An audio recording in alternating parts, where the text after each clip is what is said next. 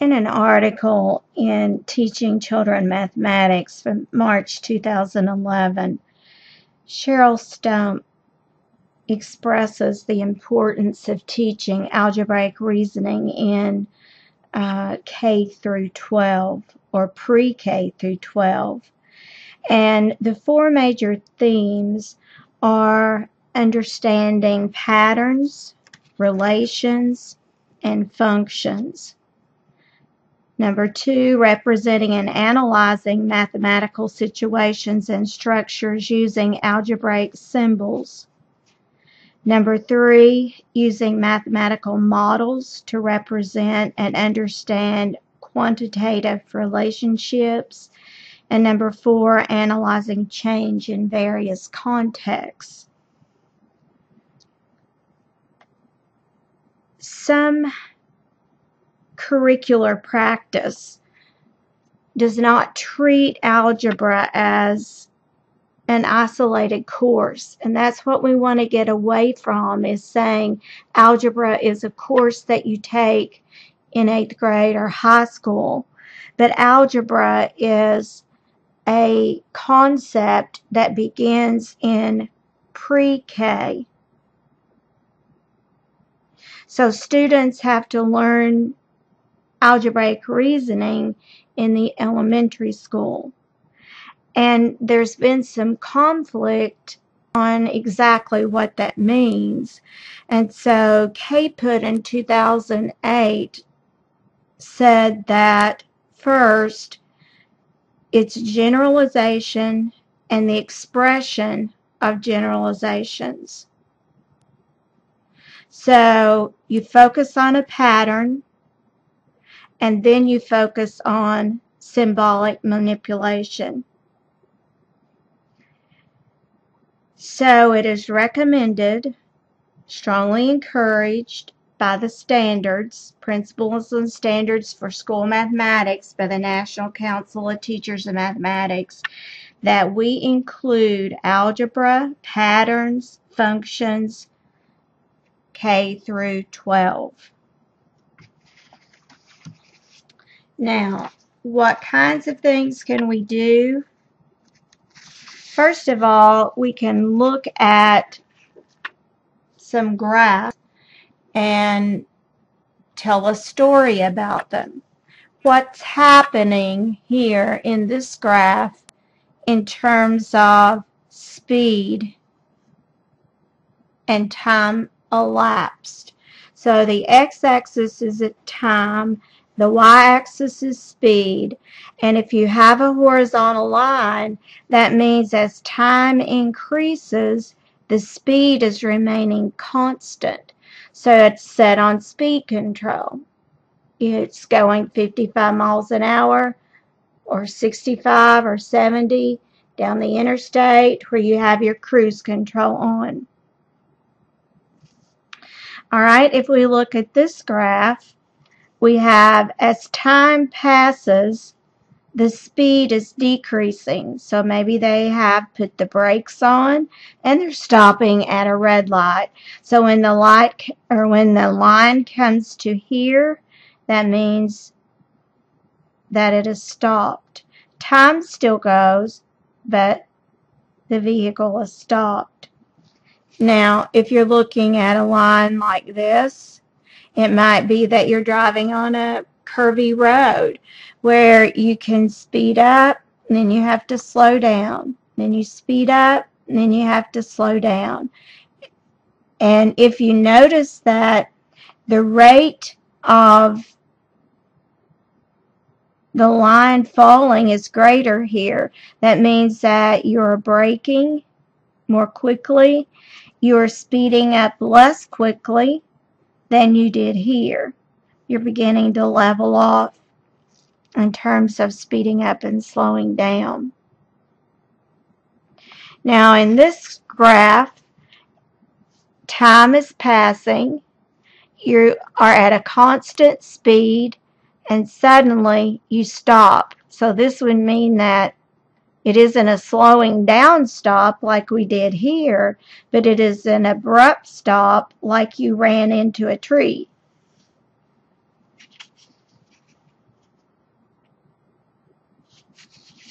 Now in this graph, this is showing a man riding on a Ferris wheel. So notice time is passing, but this now is distance from the ground. So he's up high, then he begins to come low, then he's up high, and then he comes low. He's making circles. His time is continuing to pass,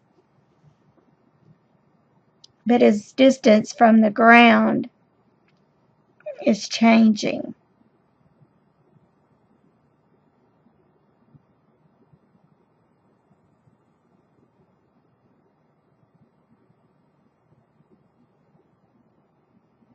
Now, let's go back up to the first group of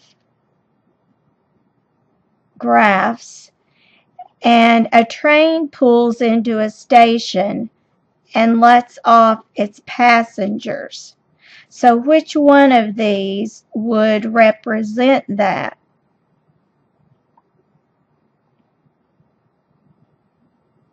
Well, it would be B, because there would be a slowing down and then a stop. All right, now on 2, if we look at a man riding a Ferris wheel, this one can't be, because notice how these are looping. This is showing that time is going backwards, and then he's coming back up, and then time is going backwards as he comes back up. And you know that that can happen in terms of time. Now, if we look at this graph, he begins on the ground, he goes up high, then he comes back to the ground, he goes up high, and he comes back. And this would be the one that would represent the Ferris wheel, not this one, because this is showing time going backwards. Now the reason this would not is because a Ferris wheel will take you up the same height each time. And then this is the same problem as over here. As you loop and come back, you're reversing time, and that's not going to work out so well. Now let's look at this. A woman climbs a hill at a steady pace and then starts to return down one side. Or starts to run downside, I'm sorry. A woman climbs a hill at a steady pace and then starts to run down one side. So she's climbing at a steady pace and then she's running back. So notice this line is steeper than the steady pace. Time is elapsing, but you reach a point and then you come back to where you start.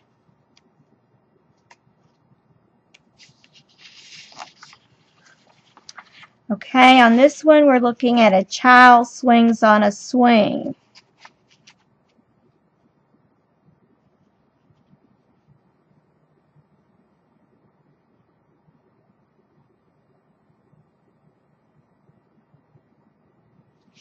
I believe it would be this one, because you're starting out a little bit above the ground, and then as you begin, typically you don't go as high as you do toward the, once you get into swinging, it takes you a little bit to get up to the top, or as high as you would go.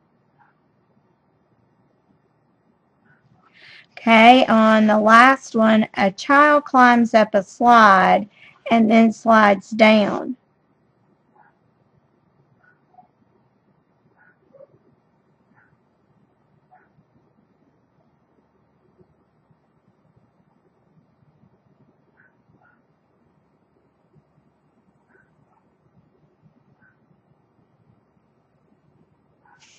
So maybe this one, they go up the steps, they're at the landing, and then they slide back down.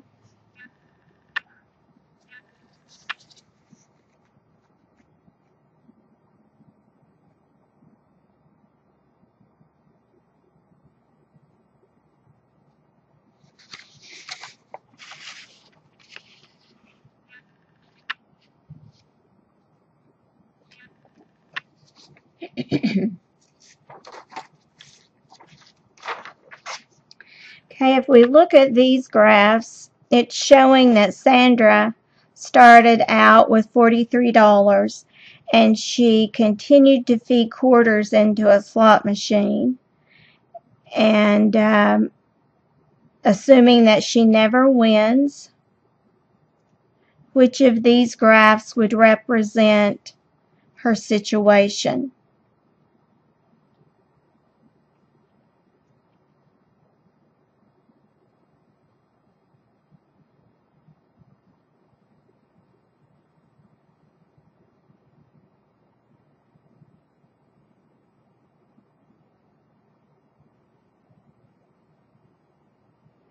Well, this graph shows an upward trend, which means that at some point she won some money. So we can eliminate E.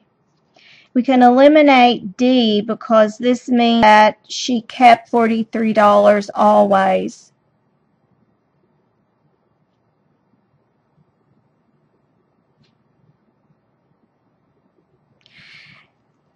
We can eliminate C because this shows an increase in money over number of tries.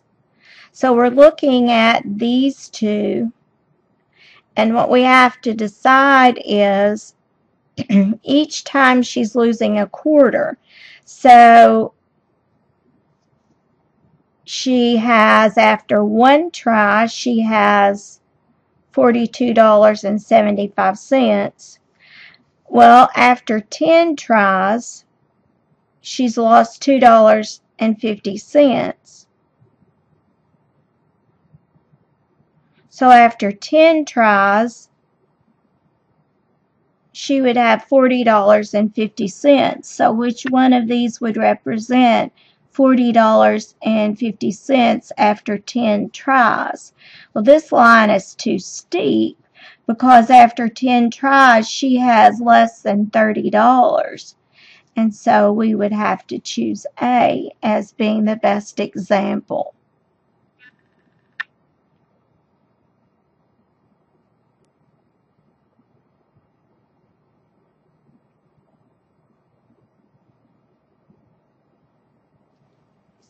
All right, now let's look at another graph. In this scenario, Richard types for 3 minutes at the rate of 35 words per minute. He takes a 2-minute break and then types for 3 more minutes at the rate of 20 words per minute. The graphs below show time on the horizontal axis and the number of words on the vertical axis. So which graph represents Richard's time at the typewriter?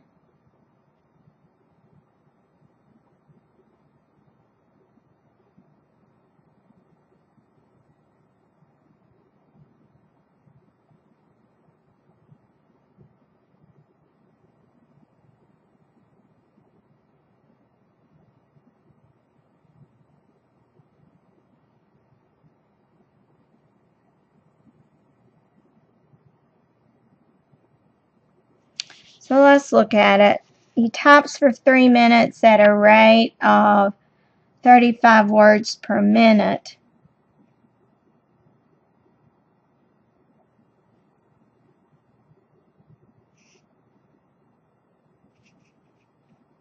So after 2 minutes, he would have typed 70 words.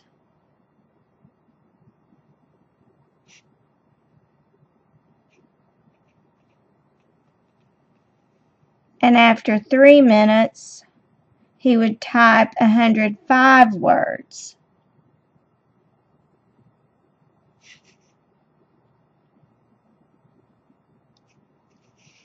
Now the horizontal line means for this 2-minute break from 3 minutes to 5, he has no words. He still has the same amount of words that he had.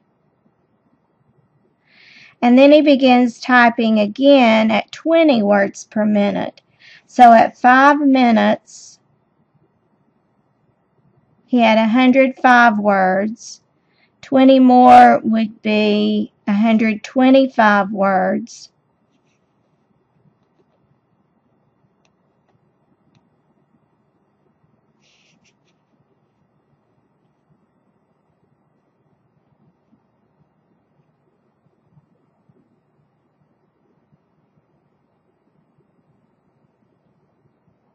So I believe it is D. Now the reason it would not be A is when from 0 to 3 minutes, he did not have over 120 words typed. He only had 3 times 35, which would be 105.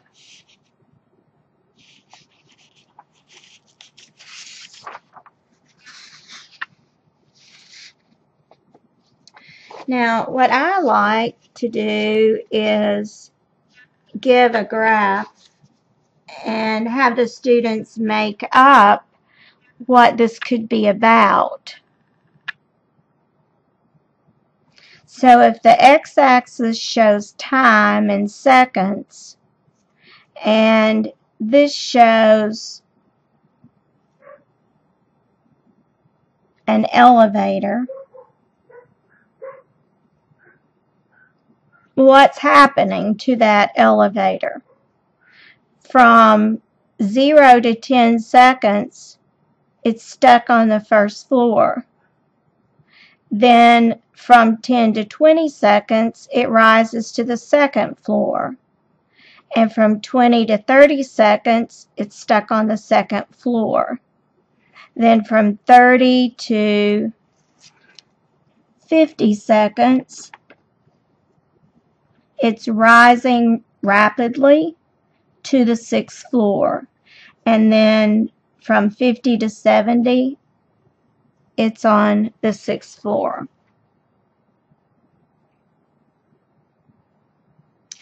Another thing that I like to have students do is take a graph and draw what happened to them on the way to school that day in terms of stopping at red lights or stopping at stop signs, when they travel faster or slower, or have them draw their own graph modeling a situation.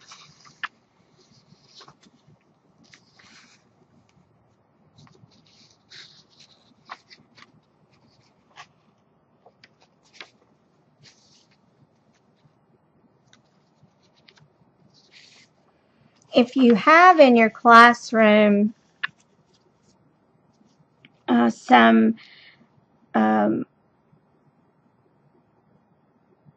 a ranger or equipment that you can hook up that will monitor students' paths and then graph it on a graphing calculator, you can have the students walk and it will monitor their walk, turn it into an equation, and then graph it.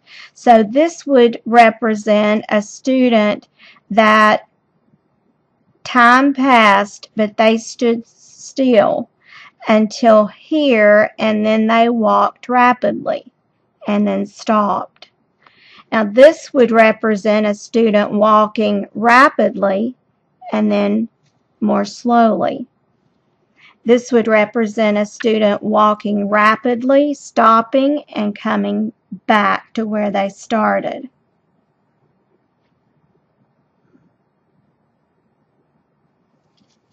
Now this would not be a situation that would represent a graph, because This shows that a student is moving. Well, now wait, maybe if you have two students moving, like if a student started up here and a student started here and they met, that's what this could be. But one student walking could not make this, because if one student's walking, you would go to this point and back, but it would mean that time would reverse, and that can't be. But if you had two students, a student here and a student here, and they walked until they met, it would be the only way that that could be considered as an acceptable graph. So this one would be not correct. So here we're going to walk, stop,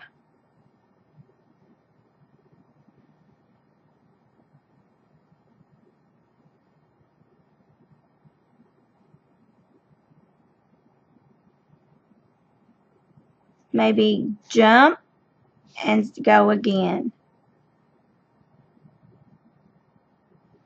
Here we walk fast, turn around and come back, and then walk fast.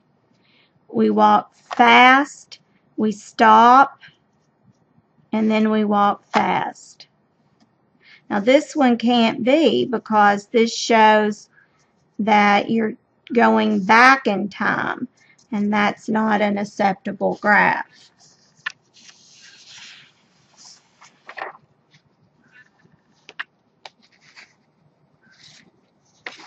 All right, I'm going to give you this graph, and I want you to write me a story about what could be happening in this graph.